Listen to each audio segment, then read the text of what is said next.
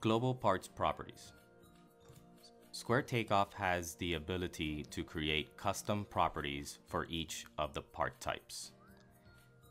These properties will appear on all parts that you create from then on forward.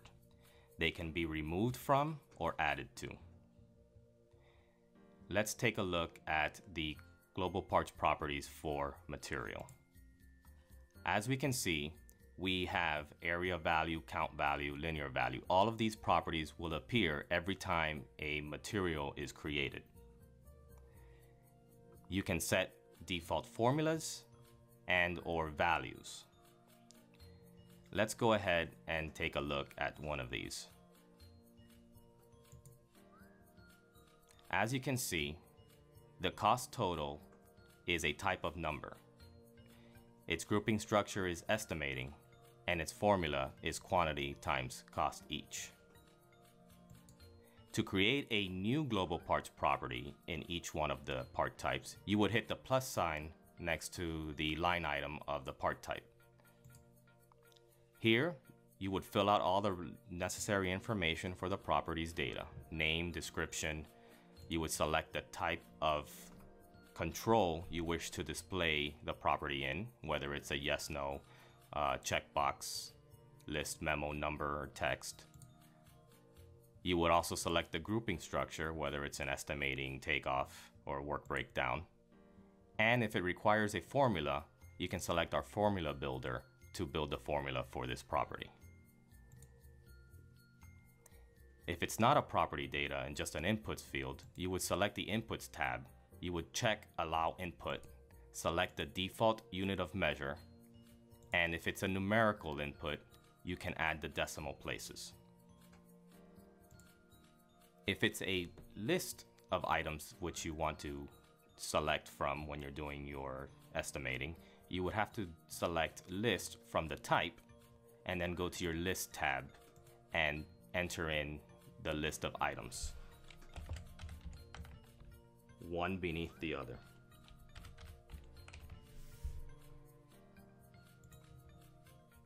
And that was global parts properties. Parts catalog. Square Takeoff comes with a default Square Takeoff parts database. You can create your own parts catalog, or you can use ours, or a combination of both. Let's take a look at the Square Takeoff parts database. As we can see here, the Square Takeoff parts database is broken down by CSI division. As we drop down in CSI Division 6, we can see how we have the wood framing floor materials, wood framing beam plates, wall framing materials, and so on and so forth. As we dig a little deeper, we can see under wall framing material, we have mud steel plates accessories, and we can continue to drop down and we can see the 3 1/2 by 50 sill sealers. These parts can be edited, deleted, or we can duplicate them and edit them. As we can see in the properties, we have the part type, of which can be created, equipment, labor, material, or other. We select a part name as well as a description.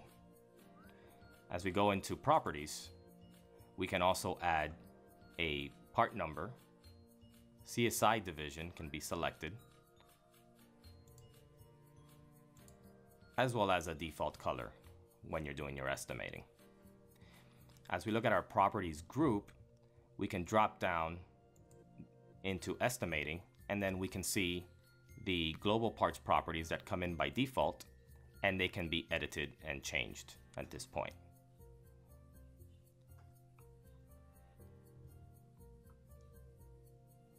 To edit them, we can select the edit button,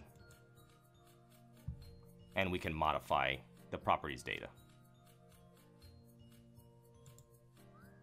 If we wish to remove them, we can hit the delete button.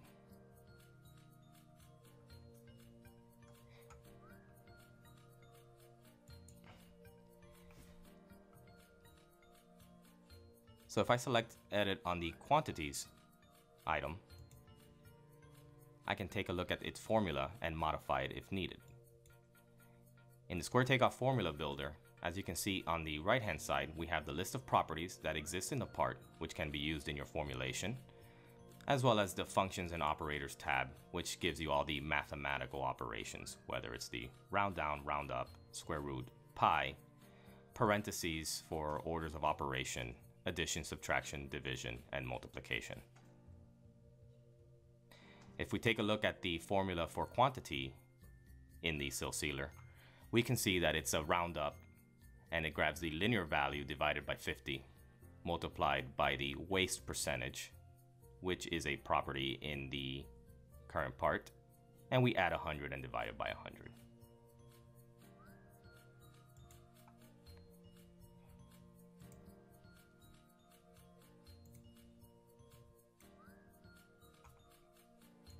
To create a new parts catalog, I would select the Add New Catalog. For this example, I will call this Demo Parts Catalog. And click Save. As you can see, the number of parts in my new parts catalog is 0. If I wish to edit the name of this, I would hit the Edit button. If I wish to add parts to my new parts catalog, I would hit the plus symbol. This will give me the option to create a folder or create a part. In this case, I want to create a part. And I wish to create a new material, and I will call it a drywall. 1/2 4x8.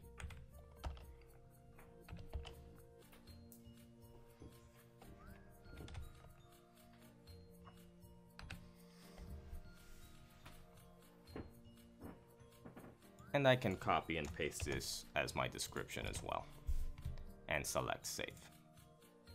After selecting Save, I get the Properties button. This will then allow me to add further properties into this new part, including a part number if it's available, a CSI division of which I can select, and the default color.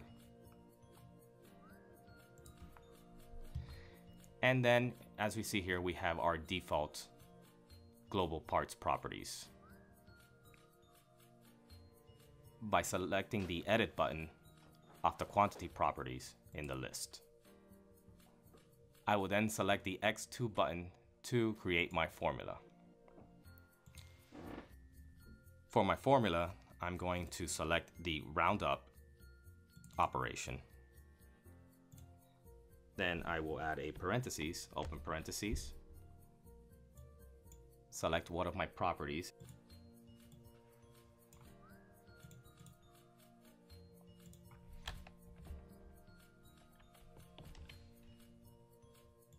divide that by 32. I'm going to close the parentheses, and then I'm going to add my waste by multiplying by open parentheses waste percentage. I'm going to add 100 to it. I'm going to close the parentheses and divide all of that by 100. Close parentheses again. And this is my formula for the quantities. Save, and then select Save again, and we can see the formula now appears on my list of properties. Template user groups. Template user groups are used to allow users that are associated with your account to access certain templates. In this case, you can create a new group by selecting the Add New Group. But for the sake of the example, let's look at custom templates. To edit it, you select the Edit button. To delete it, you select the Delete button. Let's look at the properties for this custom template. As you can see, the group name is custom templates. This can be modified or created. You then have a drop-down to select users. You can add users or remove users that are associated with your account. You would click Save, and that was template user groups. Now let's create templates. To create a new template, you can select the Add New Template button. You would then enter a template name.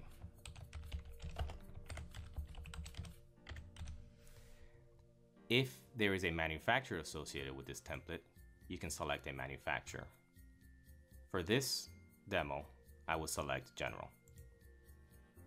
You can then associate an icon with your templates, and you can also select a color. Here is where you associate your users with your template. As you can see, we can see the custom templates group, which was created in the previous example. And I would select Save. That is how you create a new template. You can also duplicate existing templates and modify them by selecting the Duplicate button. Or if you just wish to edit, by selecting the Edit button.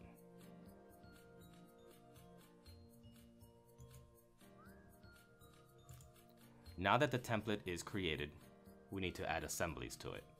You can do this by selecting the plus button. You will select Assembly,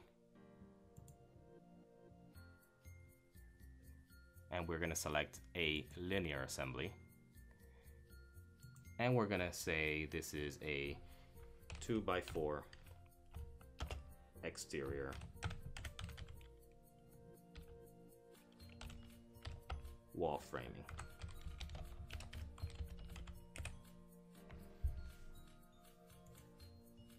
This will be a standard linear.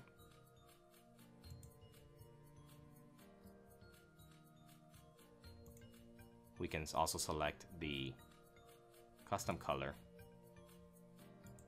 a default width,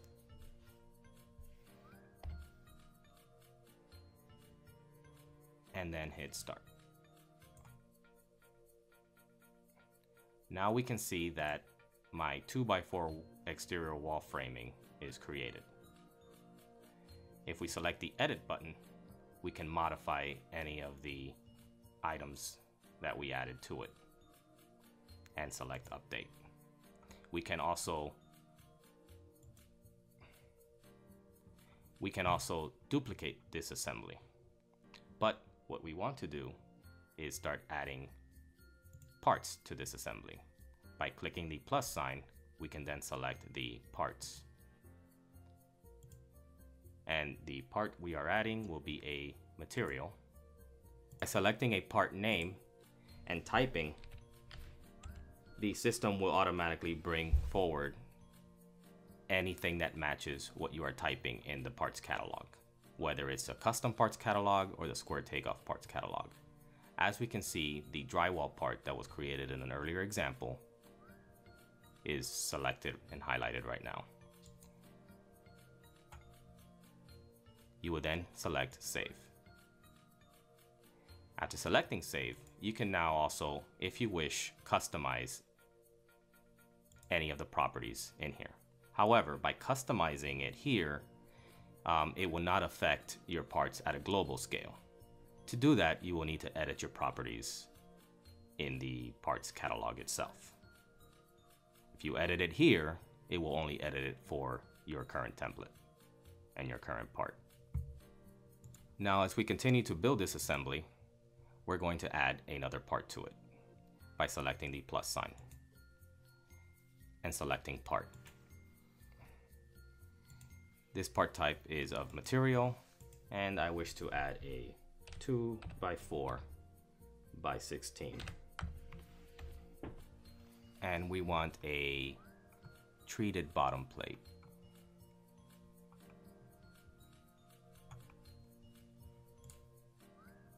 I will then select Save and Close. I will then go ahead and add another part by selecting the plus sign and selecting Part. This will be a part of materials, and I will select a 2x4x8. And let's add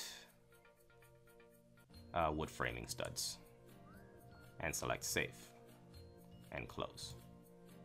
And I will continue doing this to build my assembly.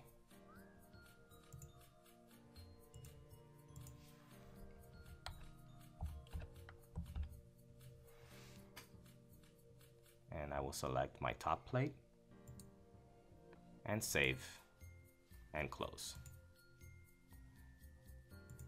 And another materials, 7x16, and let's add some of this OSB wall sheathing. And hit Save and Close. And this is how we build our assemblies.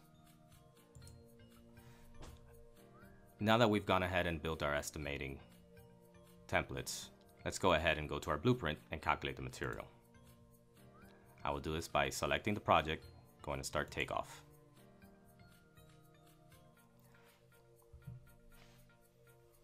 I will select the first floor plan. And as we can see, we have now a template tab, which I will select. Here, it will have a drop down of template groups, and I will select my custom templates. Here you can see the demo template that was created, and here we have the 2x4 exterior wall framing. I will click the green arrow, and I will start. This will give me a list of properties which I can now enter based on the variables and the options which were customized. But I'm just going to head and accept the default. And now I'll start calculating my exterior wall.